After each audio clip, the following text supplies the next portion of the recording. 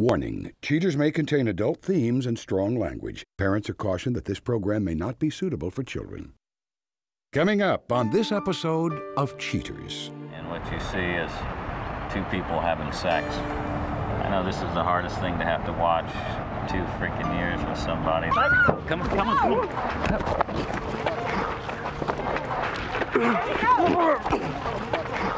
From Cheaters surveillance cameras, you are about to view actual true stories filmed live, documenting the pain of a spouse or lover caused by infidelity. This program is both dedicated to the faithful and presented to the false-hearted to encourage their renewal of temperance and virtue. Just like you're just trying to keep a big secret from me. I just can't go on anymore. I need to know the truth. I don't like being the one that has to show you this. Oh. I asked her about his, and she said nothing was going on. Do you want to confront him? Oh, yeah. Take me there. Yeah, I got him. Hey, go. Go. Get down, get down. Whoa. This is like not how this is supposed to work. Just go. Go with him. I love you. I'm so sorry. Real reality television is brought to you by Cheaters Detective Agency's Private Eyes on Cheaters. Greetings, I'm Joey Greco. Welcome to this exciting installment of Cheaters. Meet Alfredo Ramirez, a devoted young man troubled over his longtime girlfriend's recent apathy. Following countless attempts at a frank discussion, Alfredo considers Cheaters as a last resort. Alfredo Freddy Ramirez, age 30. A body artist with the impression that his girlfriend may be getting another man's name tattooed on her heart. Me and Amy met at a party, like a house party. Some friends of mine knew about a party, went over there and we hung out, and I met her there. We started hanging out, dated for about a year, just partied together and stuff, and then we moved in together. Compared to my old relationships, I got a lot more time involved. You know, I've never actually lived with a girlfriend. I've just been I've never really been this serious.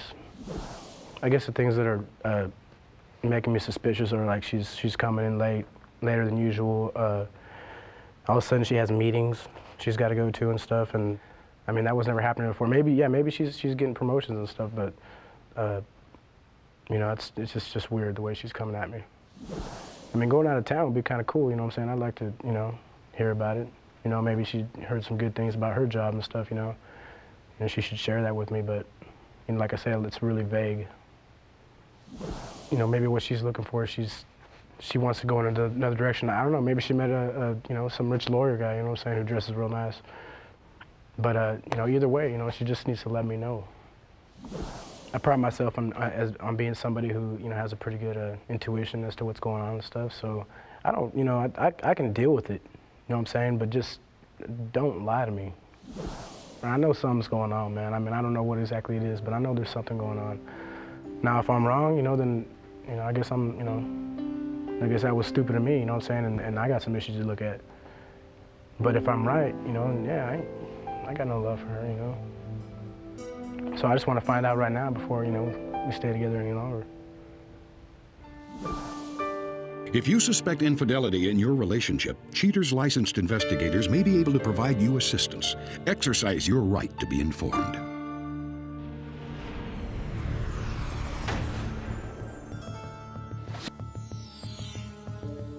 Amy Marquino, age 31.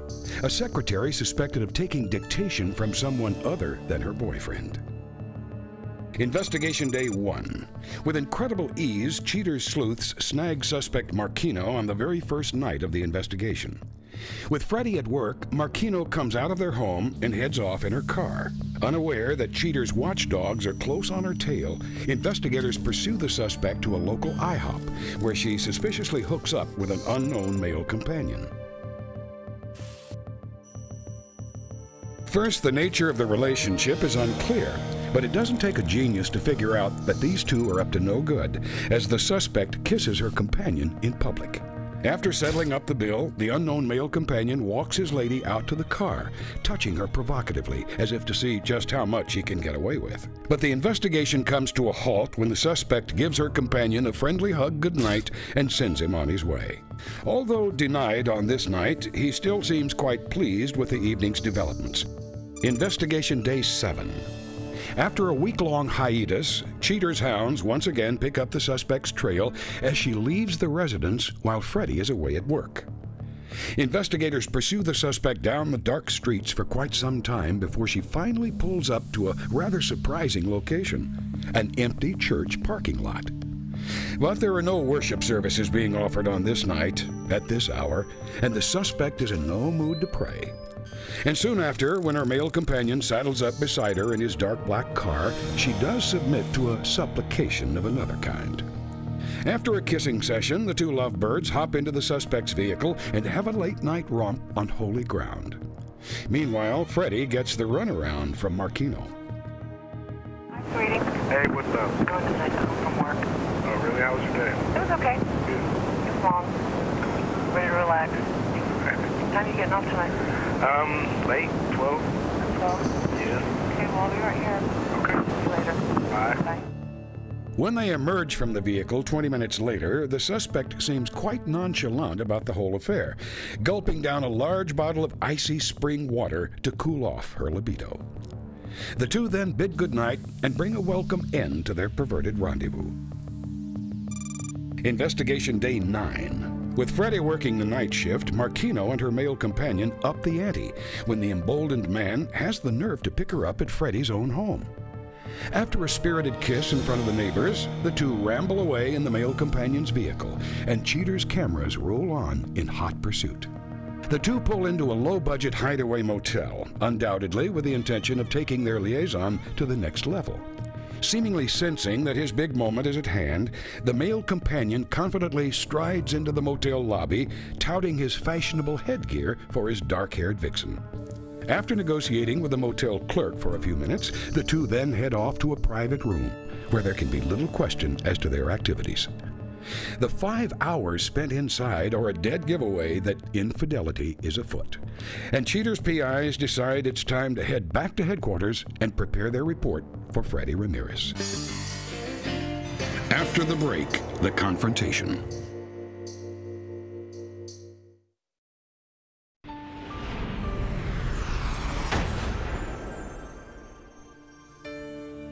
Having secured undeniable proof in the case, Cheaters contacts Alfredo to report on the torrid details. Ready for resolution in the matter, Alfredo prepares to study the evidence. When we were riding over here, you were feeling a little apprehensive, edgy.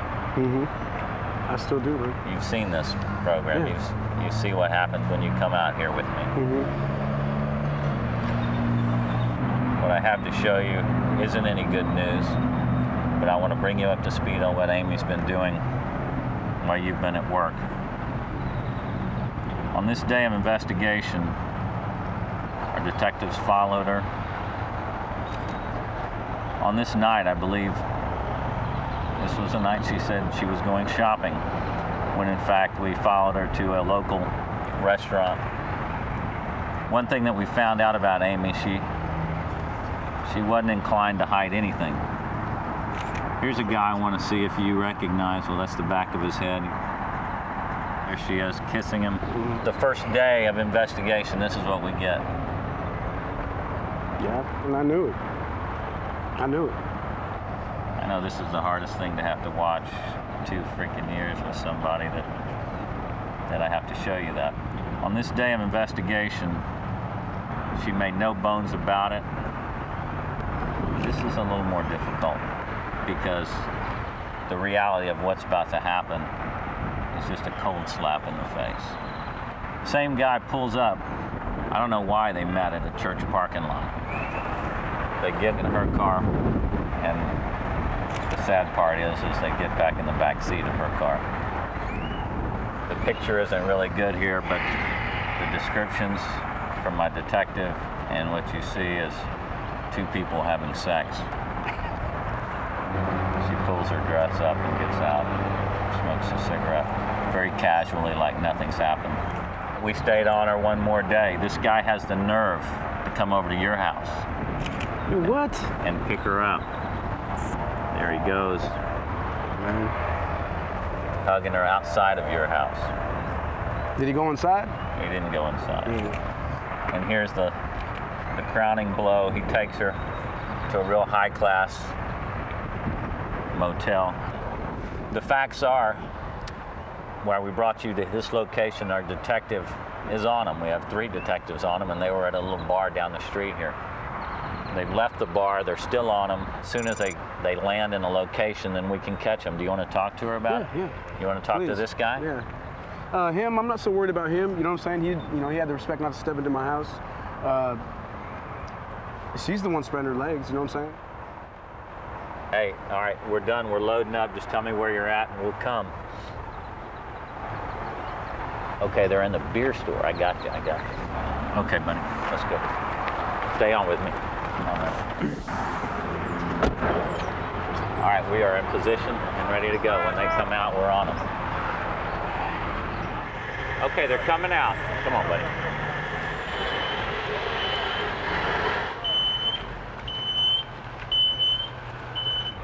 What you doing? What's up, boo?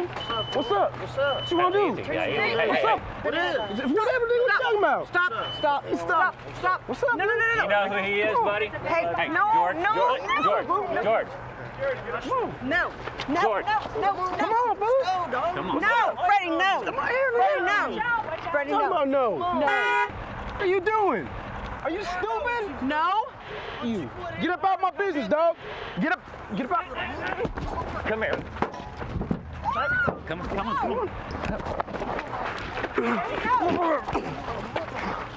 Hey, guys, hey. What's up, bro? Hey, Freddy. It's whatever, dog. Come here. I always was. Freddy, come here. I swear to God. Freddy, Come on, wait, I'm Freddy. Listen, do you want to talk to me or not? Stop. See what What am I talking to you for? See what you've caused? Are you proud of yourself? No, I'm not proud of myself. I'm sorry. I thought you was gonna be at the mall today.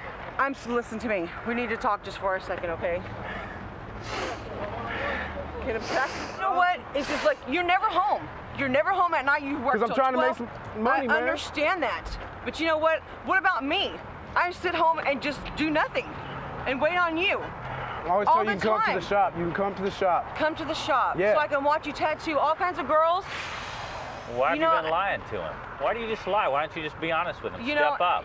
You're right. I should have been honest, and I'm sorry it turned out this way, but I didn't mean to hurt you, and I didn't want to hurt you. You didn't hurt me. You hurt yourself. Well, you know. You hurt yourself. I know you may think you done that, lost but out.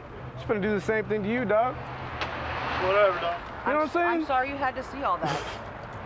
I'm glad I did. Well, I'm really glad you did too. So what you gonna do now? Well, I'll just have to make arrangements and move my stuff out of the house. Move your stuff out. It's gonna be out there when you get there. Coming up, the conclusion.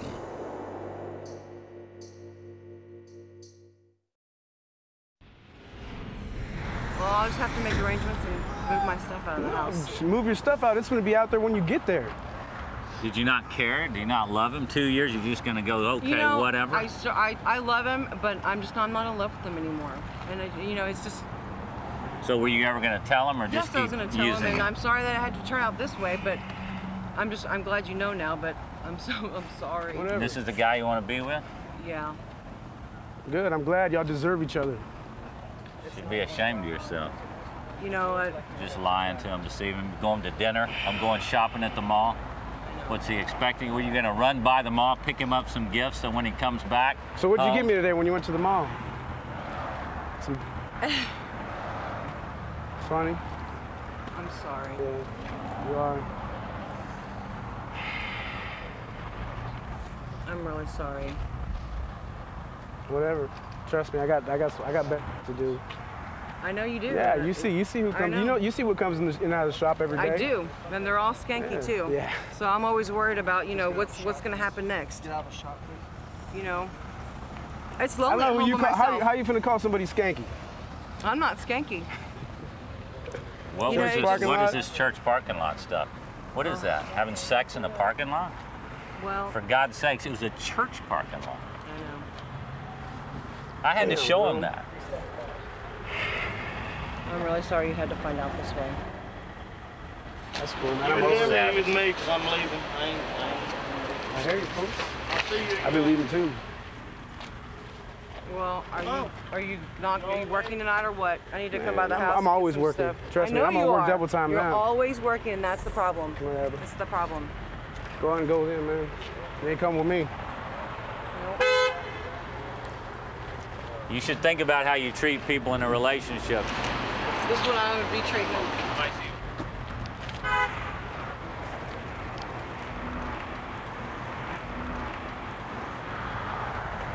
What's he got over here?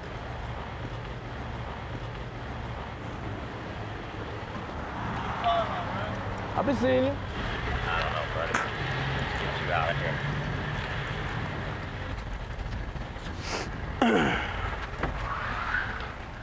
That's just crazy.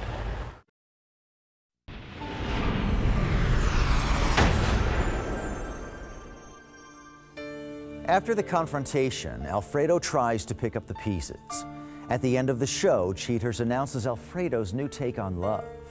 But first, Cheaters presents Eric Osborn. Eric appeared on the show when discovered two-timing his girlfriend, Paige.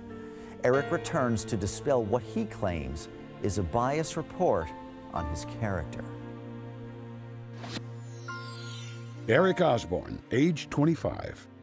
Eric describes the invasion of privacy he suffered at the hands of his girlfriend, Paige. The first thing I thought was, cops or something, somebody's out in the park later on at night. But, I get out, like I said, I see Paige, and I kind of knew then. I was like, you got to be kidding me. Eric, get you at a bad time? The car. Hey, this isn't what you think it is, right? It's not what I think. What is it? It's another night out, guys. She could have just been a person and been like, I think you're doing this and this. I don't know why she had to, get people to sneak around behind my, my back and stuff for it. It just seemed kind of like she went too far, I thought she was a different person, but, she, I don't know. I guess she had a problem with me. How can you do this? You don't even have anything to say.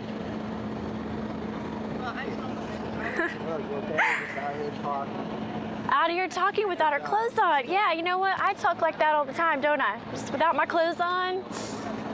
Sure. I got to kind of figure out who Paige was as a person, and after, a while, I was planning on breaking up with her. I told Danielle that I was gonna, which I wasn't, I guess, exactly broken up with her by the time we got found, but, she just wasn't my type of person, I guess. Do you know that he's been in rehab? No, I did not.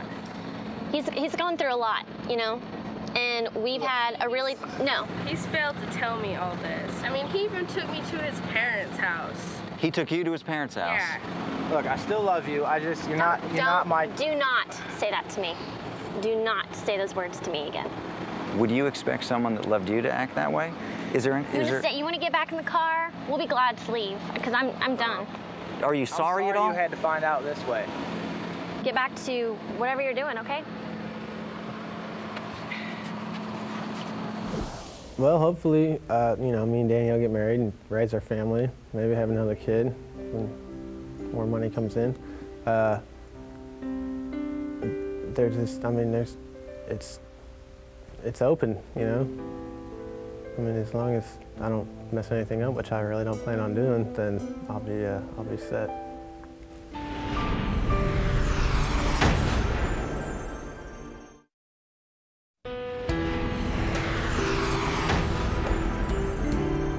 Following the explosive confrontation, Alfredo Ramirez made it very clear that he will not be taken advantage of. He claimed that Ms. Marquino broke his heart so badly that it might take quite a long time for him to love again. But after a few weeks of being single, Mr. Ramirez experienced an epiphany of sorts and realized that the key to inner peace lies in self-sufficiency. Amy Marquino replied only that life is too short to dwell upon the past and had no interest in discussing the failure of her relationship. She did, however, state that she wishes nothing but the best for Mr. Ramirez and hopes that he'll simply move on with his life. As for her male companion, he emphatically declined to speak with Cheater's producers at this time.